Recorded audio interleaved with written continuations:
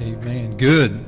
Hey, that's the end result right there. We're all going to be in heaven someday, and we'll look each other up around the throne. Thank you for that good song. I like that. Take your Bibles this morning and turn to the book of 1 Timothy chapter 6.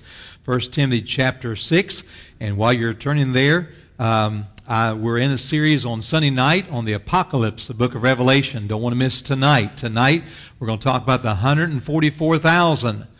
And no, they're not the Jehovah's Witnesses or the Seventh-day Adventists and so forth. Very clearly, they're Jewish.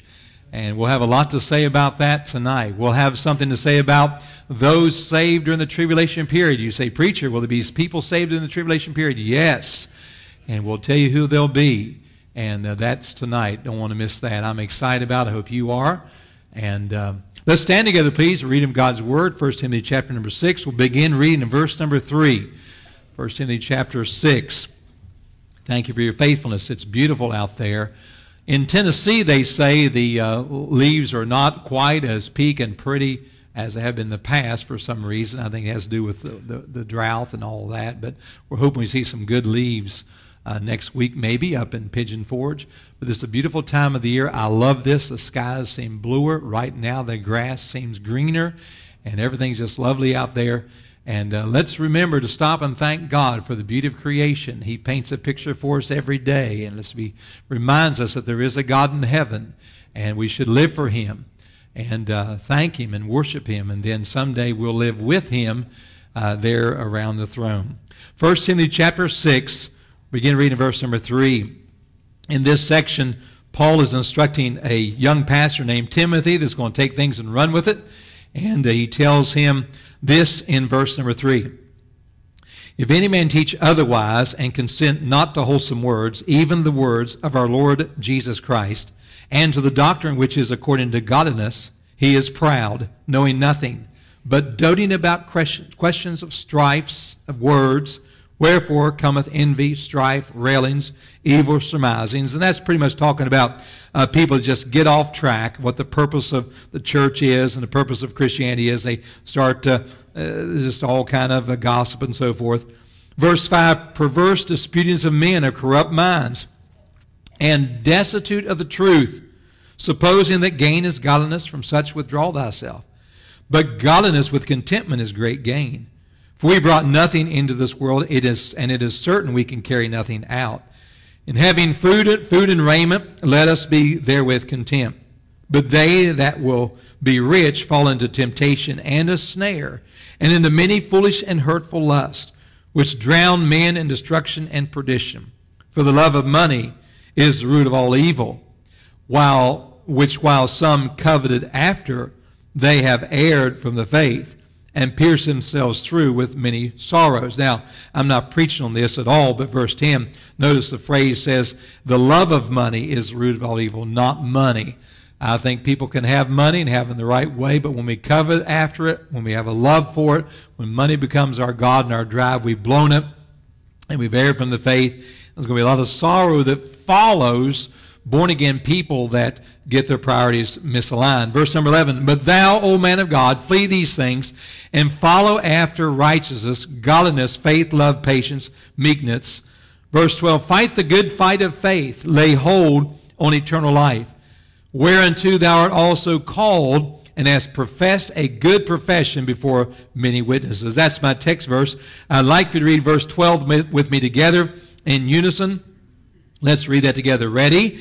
Fight the good fight of faith. Lay hold on eternal life, whereunto thou art also called, and hast professed a good profession before many witnesses. I want to speak on this subject for just a while this morning. Let's start a fight. Now, I'm a lover, not a fighter, but I want to start a fight today. I want to start a fight down in your soul. I want to start a fight down deep inside of you that you used to fight years ago, but for some reason you've given up. Something has cooled you in this fight. And I want to talk about that for just a while. America needs to fight. The church needs to fight again. And your home and your family and your marriage needs to have a fight down inside of you that could cost you everything if you don't start fighting. I want to talk about that for just a while this morning. Let's start a fight. Father, you know my heart. You know where I'm heading. And you know, Lord, today that I'm relying on you. And I ask you, Lord, please to fill me with the power of your Holy Spirit. Teach us, Lord, not just doctrine and principle, but teach us how to fight again spiritually. And Lord, I pray you'll convict us if we're not fighting today the good fight.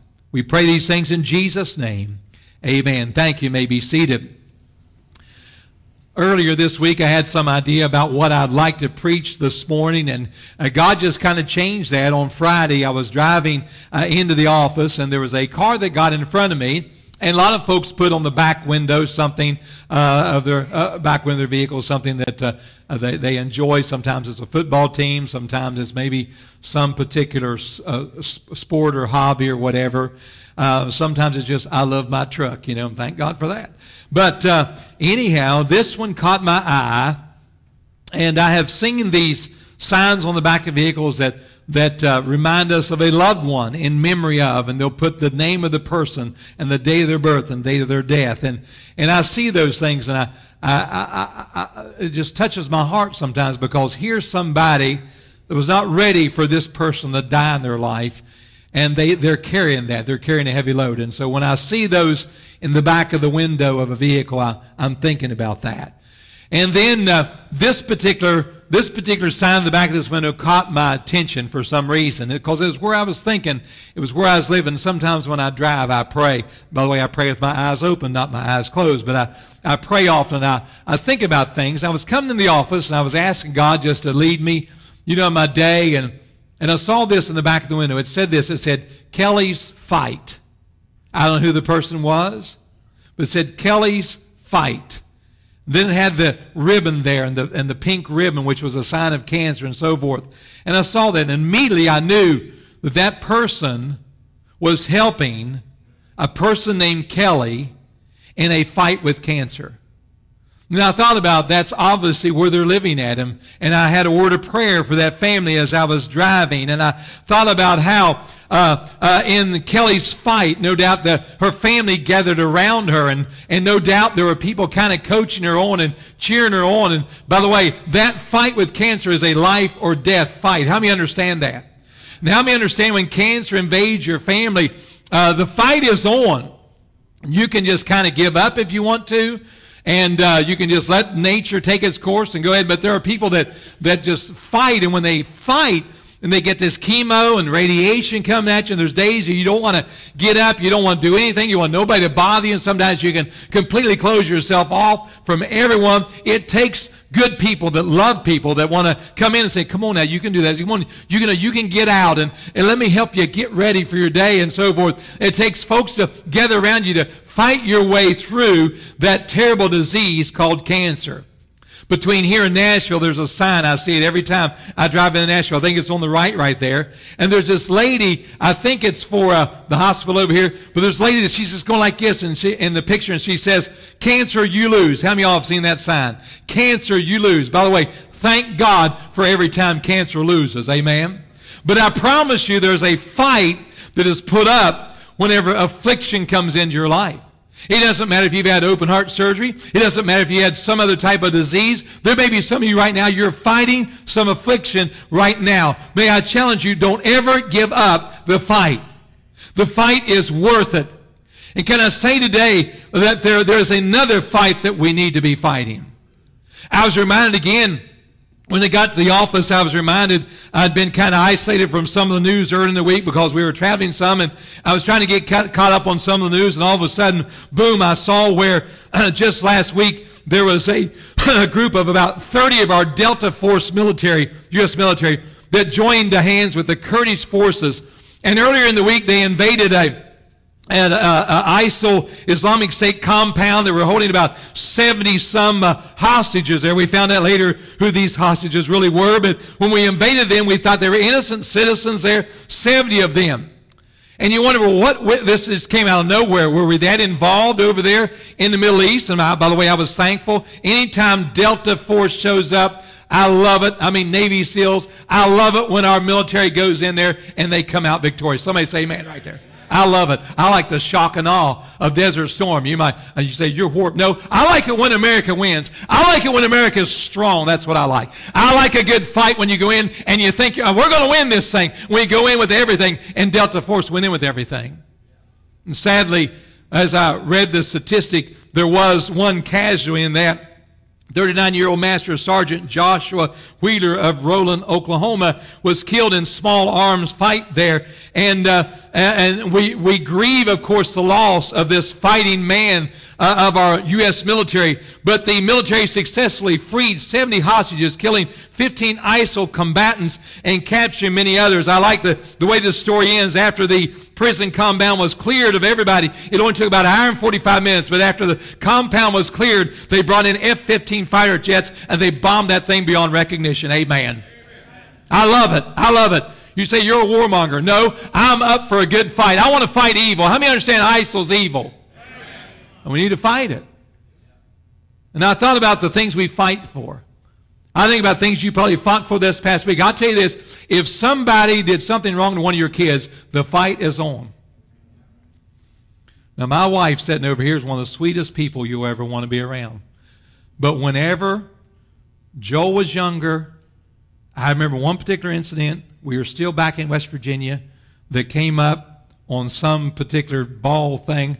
I could see my wife's hair bristle up on the back of her head. You say, you're not like that, are you, preacher? Oh, no, I'm just like that.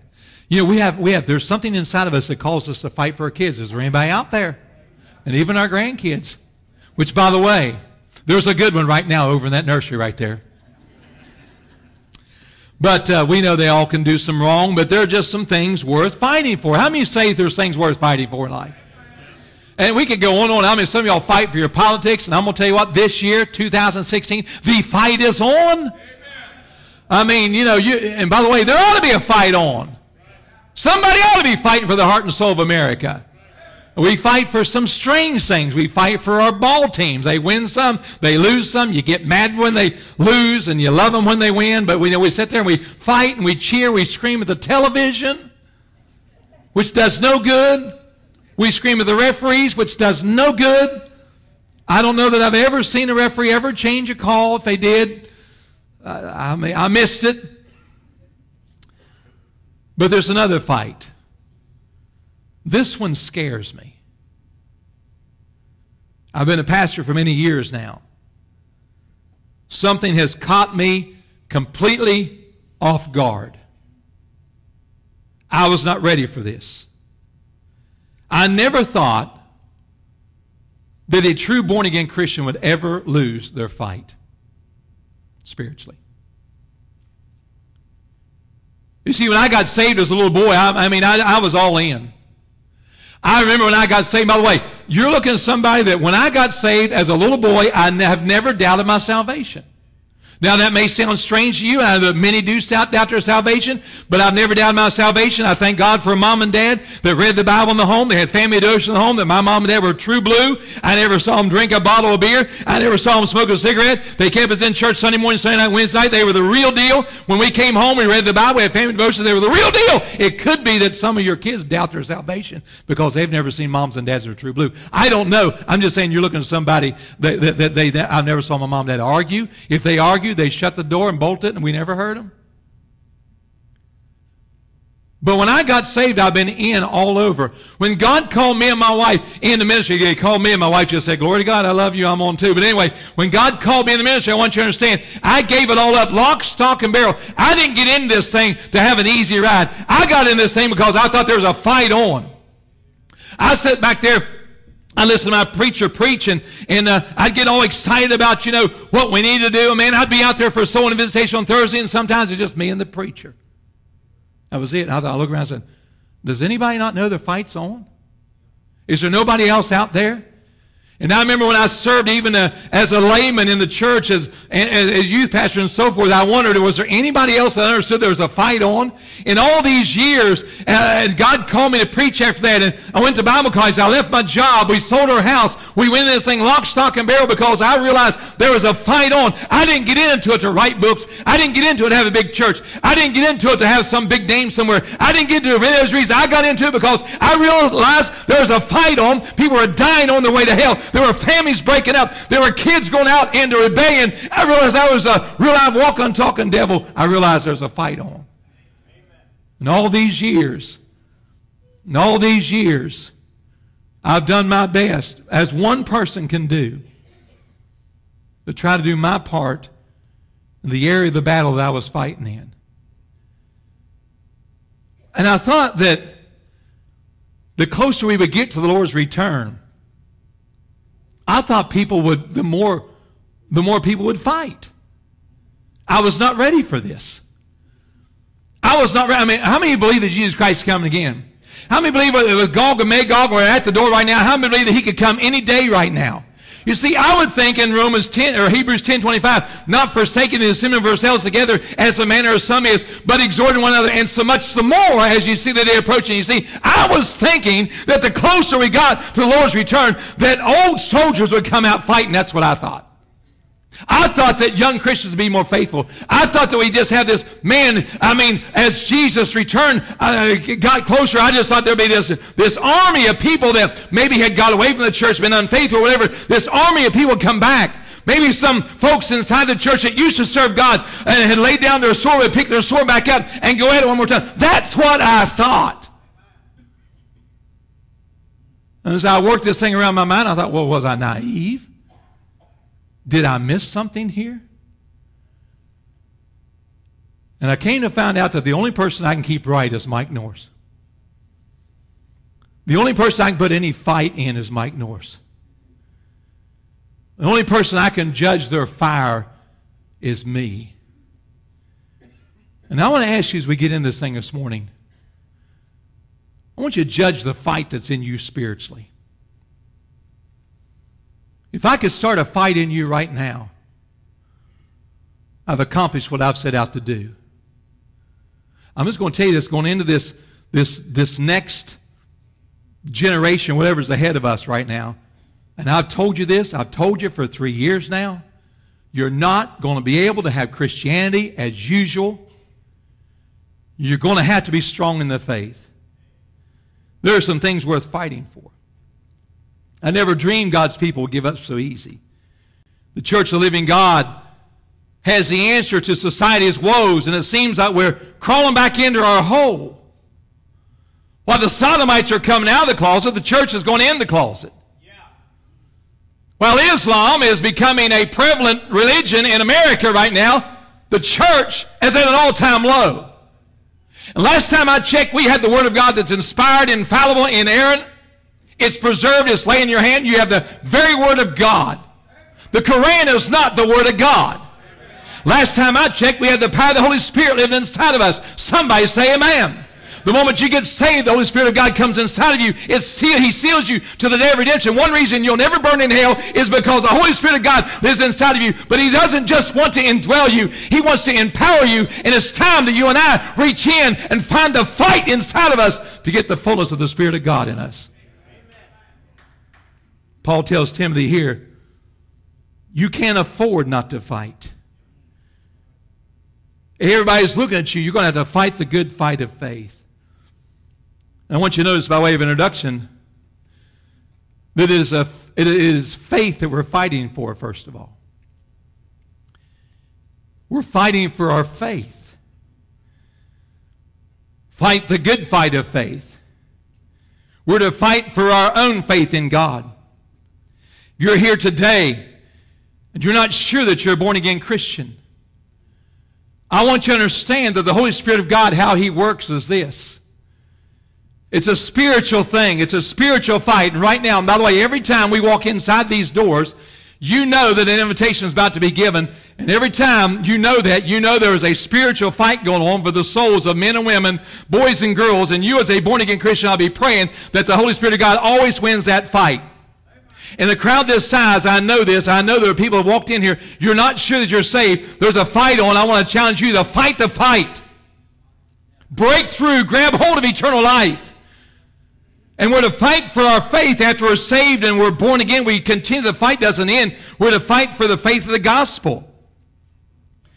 You would think in an independent fundamental Baptist church we would not have to fight for the faith of the gospel, that the gospel should always be front and center. But can I say that as your pastor, I find myself constantly fighting, trying to get the gospel out to the community, constantly begging folks to go soul winning, trying to get folks on the bus route, trying to get folks to fill this choir up so you can sing the gospel of Jesus Christ, trying to get maybe the crowd down on the ball field and the crowd up in the church house. Amen, preacher. That's good preaching right there.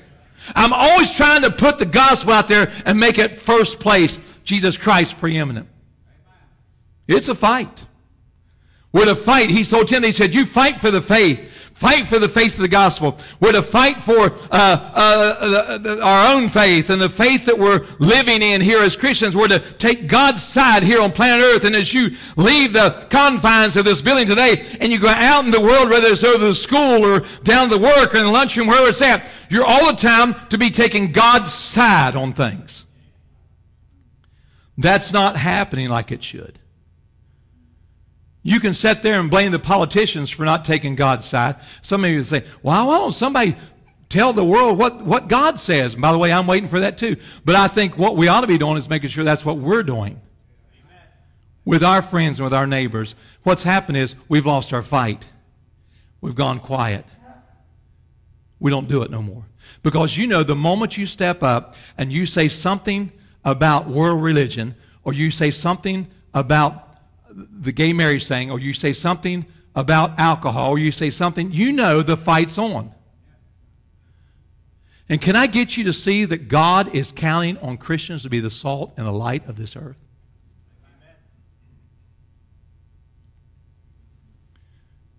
We understand that the fight is all about our faith. Secondly, I have this written down. It is a good fight. It is the right thing to do.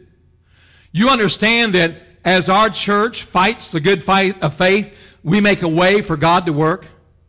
You understand as we fight the good fight that folks are saved, they're born again, folks get baptized, marriages are held together. As I fight for the home, as I stand here and tell you some things that you should not be bringing in your home, as I try to pour my heart out and try to study and pray, I'm throwing things out there so you can keep your marriage together. As you keep your marriage together, you're able to be a witness and testimony in this pagan culture we're living in, and folks, you're able to have a testimony where folks can come to Christ. You understand that this is a good thing. It's a good thing when our kids get saved over here in children's church and in Sunday school. It's a good thing when we have things for our youth department. It's a good thing when our kids are able to go to youth camp. It's a good thing to bring kids in on a bus. It's a good thing. You say, what's it all about? It's about the faith of the gospel. This fight that we're in is a good fight. We could have an entertaining church if that's what you want. We could just all come in here and just have a big dance party if that's what you think church is all about. But understand, that is not the good fight. That's the devil's fight. And I don't want to be involved in that at all. Fight the good fight. The fight of faith. Here's my last point. This is all introduction. It is nevertheless a fight. That's what I want to start today. I want to start something down inside of you. It will cause you one more time to fight spiritually. For yourself first. For your marriage. For your kids. For your church. For Christ. Look what he says here. He says, first of all, fight the good fight of faith. He says, lay hold on eternal life. What's he talking about? Would you write this down, please? First of all, we should fight for the assurance of our salvation. Let's start there. This is elementary. Fight for the assurance of your salvation. When he says, lay hold on eternal life, he's saying this. He said, Timothy, you better know for sure you're going to heaven. Anytime a young man comes to me and they say, preacher, I feel like God's called me to preach. Do you have any advice? I always have the same three things. Number one, make sure you're born again. You say, why is that so important? Because if a man is going to be the preacher of the gospel, he's going to have to tell, his main job is to tell other people how to be saved. He better know for sure he's saved. On 2 occasions, when young men have come to me and they've asked me that question, on 2 occasions, both of them got saved in my office because they did not know for sure. That's out of the ordinary, but that's happened. Secondly, I tell them this. You better make sure that the Bible is the Word of God. It is the inspired, inerrant, infallible Word of God. It's preserved because there are going to be people that's going to shake you in the Word of God. You're going to have to be unshakable. There'll be people in your own church who come to you and they'll say, do you think that Bible really says that? You better make sure that you believe and you're going to live and die for that Bible. And the third thing I say is this. You better make sure that you're called. Because I can't tell you whether you're called or not. You better make sure that you're called. Because I'm going to tell you, you're just asking for trouble. Any person that goes in the ministry has got this huge target on their back by Satan, and he will do anything he can to drag you down. He'll make you sick. He'll bust your family up. He'll do all kinds of things. And if that's not even church trouble. Paul said this. He said, besides this, the care of all the churches. And can I tell you, there's not a day that goes by in our home that we don't feel that pressure from Satan. You better make sure that you're called. That has nothing to do with you unless you're called to preach. I'm just saying that what Paul was telling Timothy is this. He said, you need to have the assurance of your salvation. Timothy, you lay hold on eternal life. If you and I are going to fight the good fight of faith that's out there, that is the first thing you need to get nailed down. And today, I've been preaching to you for many years now, and I want you to understand that I've never tried to preach doubt in you. We have had, from time to time, preachers who come through, and they'll stand behind this pulpit, and they'll preach doubt, maybe for the purpose of getting a notch in their belt. But I've never done that to you. But I want you to know that you can know for sure you're going to heaven. And I want you to have that pinned down if you're going to fight the good fight. I want you to write this second one down. He says in verse number 12, fight the good fight, lay hold on eternal life, whereunto thou art also called. I have this written down. We understand here he says he was called to this. This is your job. Not just as a pastor, Timothy, but as a Christian. I have this down. Fight against apathy in the ministry. Fight against assurance. Fight for the assurance of your salvation. Fight against apathy in the ministry. Now here's what I want to say. Okay? You don't have to raise your hand and say amen or whatever, but either you're saved and you're a born-again Christian or you're not. So if you're in this thing, get in it all over. Get off the fence. He said, Timothy, he said, you fight the good fight of faith. He said, you're called this. That means that you're in lock, stock, and barrel, and your only defense is to go at it just as hard as you can go at it. And you and I understand the apathy is in our churches today. The I don't care. My wife and I was in a restaurant, I think yesterday, and we saw a man walking out. His hat said, I don't know. No, it said, don't know, don't care. That's the average thought today.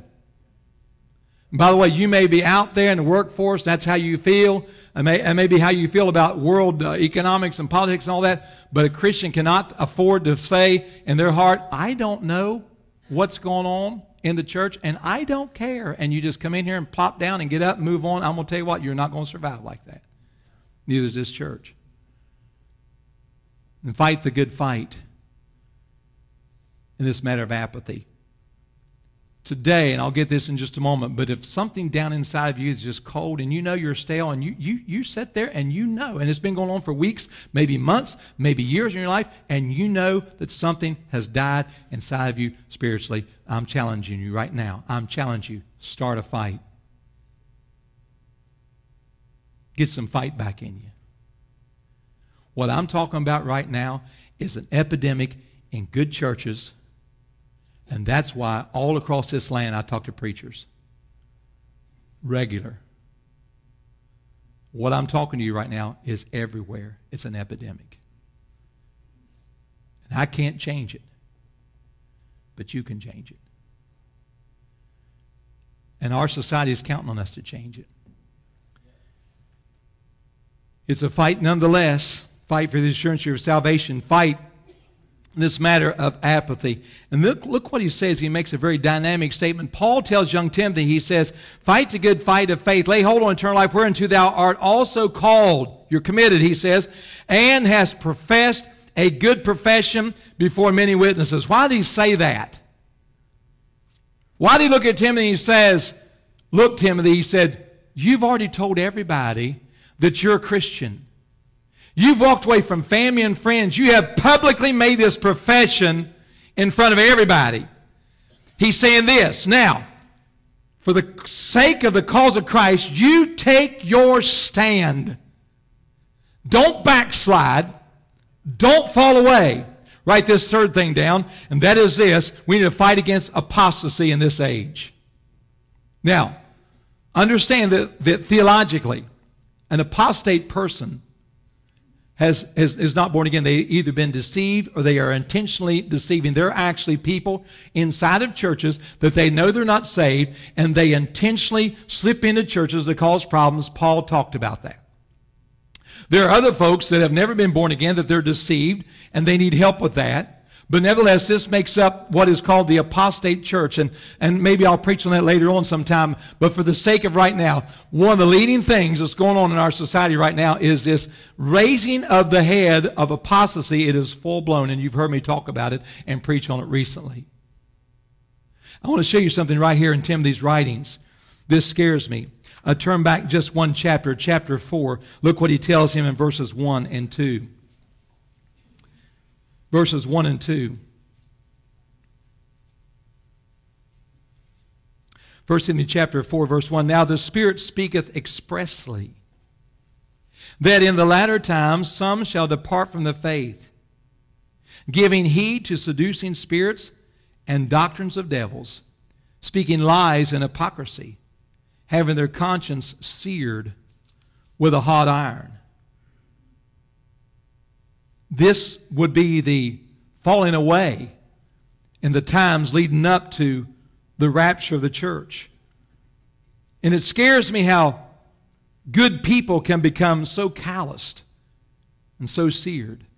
You see, I can't, as a Christian, let alone as a pastor, I can't judge anybody in here. Again, I'd already told you I can only judge myself. I can't judge anybody in here about where you're at with God. Are you saved, lost? The Bible says by their fruits you'll know them. And I'm assuming that whenever folks raise their hand, they say they're saved. I'm assuming all of you are saved. That's between you and God. And I'm always thankful that a lot of folks profess to be saved. That's not the issue. The issue we have before us right now are those that are not saved. And those that are saved is being led astray by this apostate crowd. Those are weak Christians.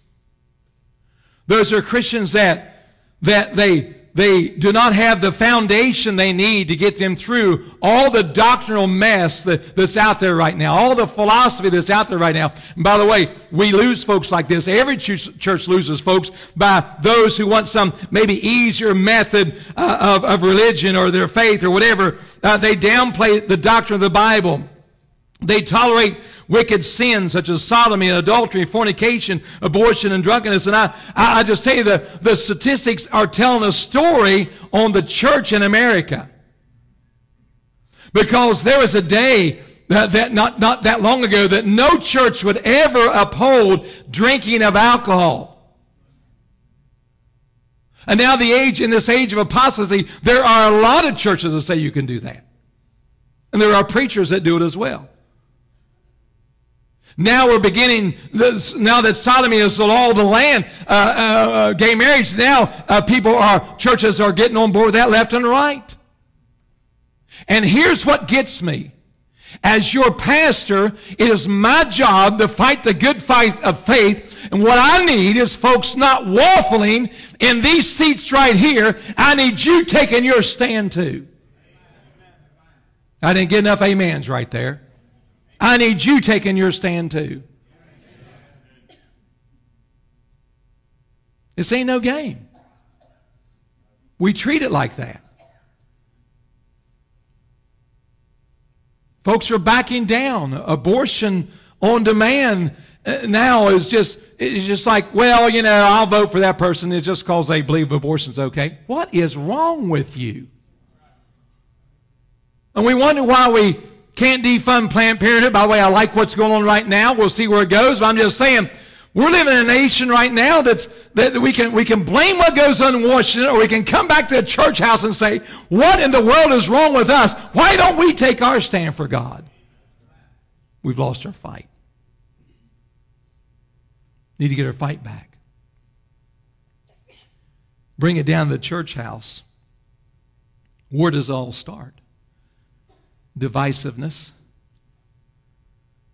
gossiping, backbiting, pettiness. We get our minds completely off what this church was founded for. This church is here exclusively for reaching the lost. And I know there's different ways you can do that. And by the way, I signed off on a lot of what goes on around here. But never in a million years did I ever think that God's people would allow it to flip-flop on us.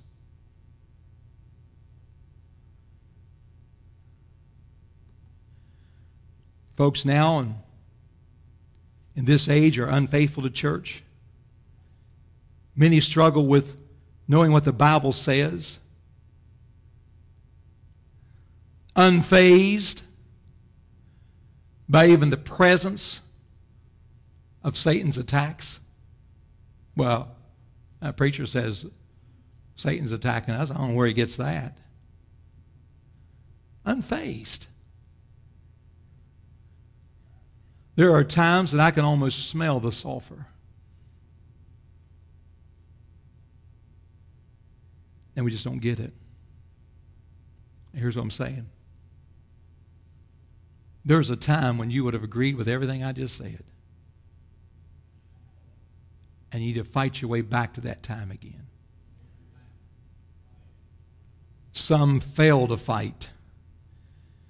Demas, the Bible says, in 2 Timothy chapter 4, verse 10, Paul said about Demas, he said, he's left me, having loved this present world. So we know that even good men like Demas, they just couldn't take it.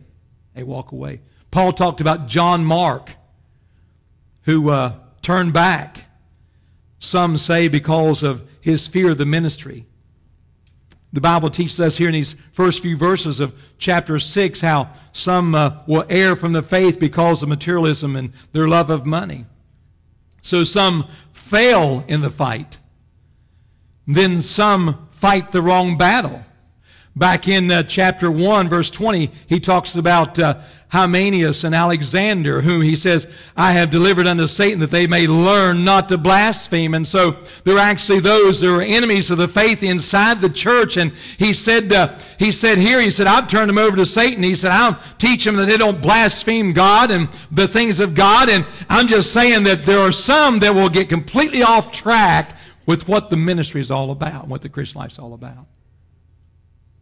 I want you to never get caught up in that. Because the fight is a good fight. The fight is all about faith. And there's no place to stop. Now get your fight back. I'm calling you to reach down inside of you if you're saved today and get your fight back. If you're here and you're not sure you're saved, talk to somebody who can help you. Get it pinned down today.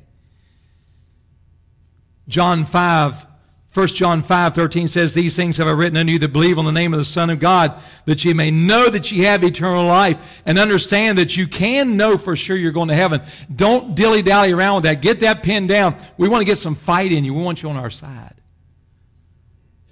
If you find yourself in a state of coldness spiritually, fight your way out.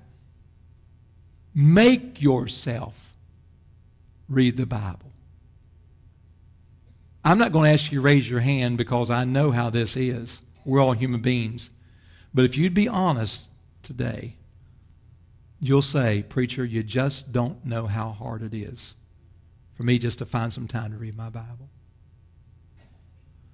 But we have time to check social network, watch television, read the paper, do our garden work, whatever. You don't understand the devil's role in all that? Someone comes to me and say, "Preacher, I don't ever pray. I mean, I just can't seem to find time to pray. And when I pray, it just seems like you say, I'm just saying you fight your way through that. Before you go to bed tonight, say, I'm going to read my Bible. I'm going to fight. I'm going to read my Bible. I'm going to find time. I'm going to shut the television off. I'm going to put my cell phone down. I'm going to find time to read. I'm going to fight my way through that. Get up the next day and decide I'm going to fight my way through that. I mean, when it comes to prayer, fight your way in that prayer closet. Find yourself a time that you get on your knees before God and pour your heart out to God. Fight for it. The devil will work against you day and night. He'll say other things are more important. Why waste your time praying? Nobody else is there. He never hears your words. I'm just saying you fight.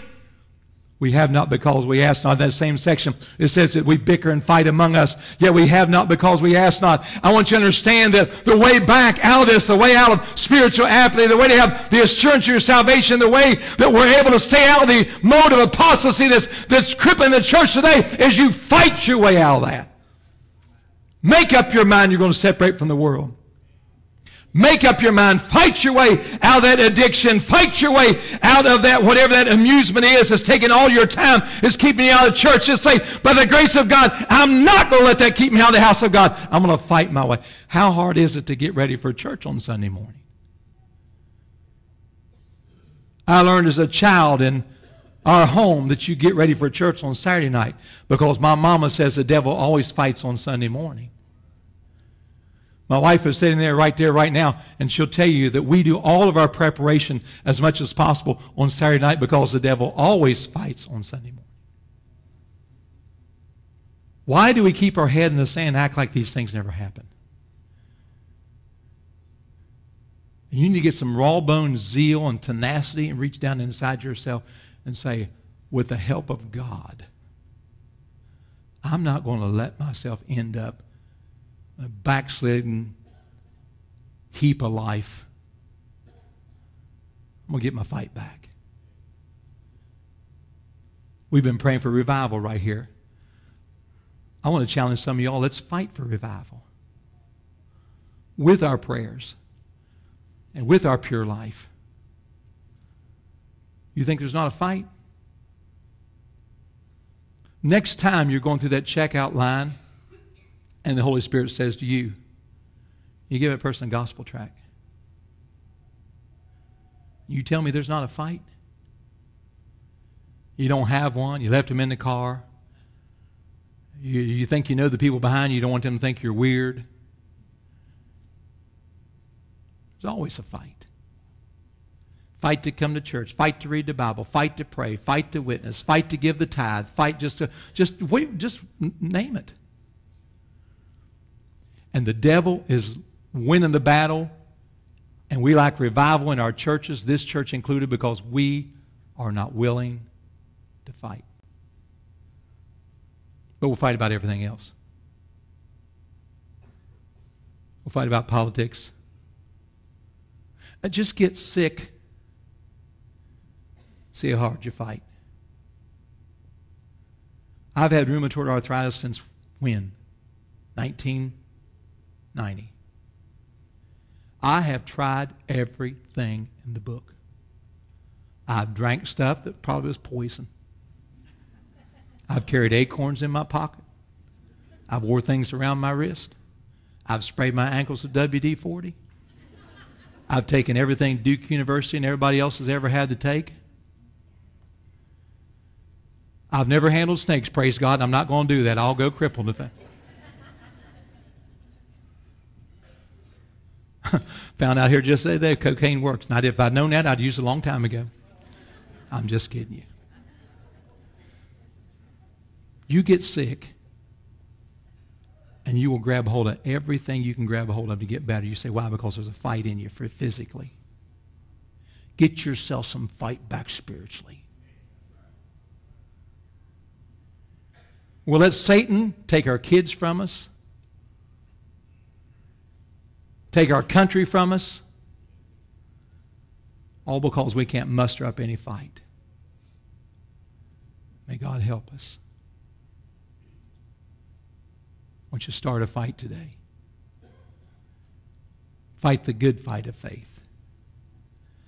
Father, today we love you and we thank you for fighting for our souls on Calvary.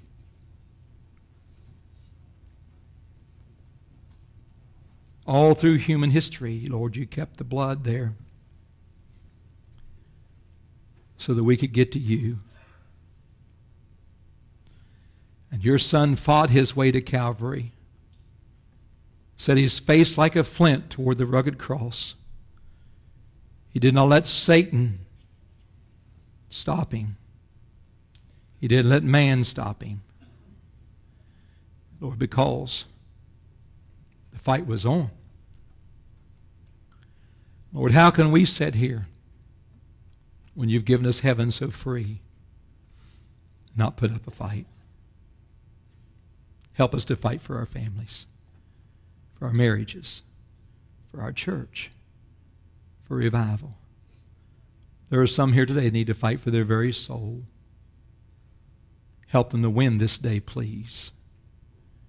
In Jesus' name, our heads are bowed, our eyes are closed, and no one's looking around. Here's the invitation. Some are already here at the altar. I wonder who'd say this, preacher. I'm saved. I know I'm saved. Would you pray for me? I need to get my fight back. Hold your hand up. Just be honest. I need to get my fight back. Why don't you all make your way on down here? Find yourself a place here. Let's pray today. You know what I'm saying is true. I'm talking about all of us, top to bottom. We need to get our fight back. We need to get our fight back. We're letting the devil win. You can't do it on your own. Some of you need to come and say, I'm going to fight my way back to my personal devotional time. I'm going to fight my way back to my prayer time. I'm going to fight my way back. And preacher, I've got the place where I can come to church. I can take it or leave it. You need to fight. You need to fight for that. Because that's the opposite of what God says. There's a fight on with the devil, and he's going to win if you don't put up a fight. Let's stand together, please, with our heads bowed, our eyes closed. And folks are praying here. There's time for you. Just leave your seat and come on. Make it easy for some folks to get out. Let's come on down here. We lift our hands. We realize we need to get some fight back. I'm being honest. This is where it's at. The battle's on. Today, maybe you're here. You're not sure that heaven's your home. We'll have somebody on the end of each aisle with a Bible in their hand. They love to take that Bible and show you how you can be saved today. Why don't you come? Let's just settle it today. Settle it today. This morning, if you've been saved, not been baptized, there'll be a little battle right there going inside of you. Just come on. Let's go ahead. That's what the Lord wants you to do. Follow Him in baptism. Church membership today. Maybe some sin has got a hold of you. You need to fight that stuff out of your life. You've let some things into your life, and you know it's there, and you're getting comfortable with it. Fight it off. Fight it off. Fight the good fight. Father, bless this invitation time. Please work in hearts, please. Save the lost. Draw us close. Maybe somebody is away from you. Bring them home today, please. We pray in Jesus' name. Amen. We're singing right now. You come, would you?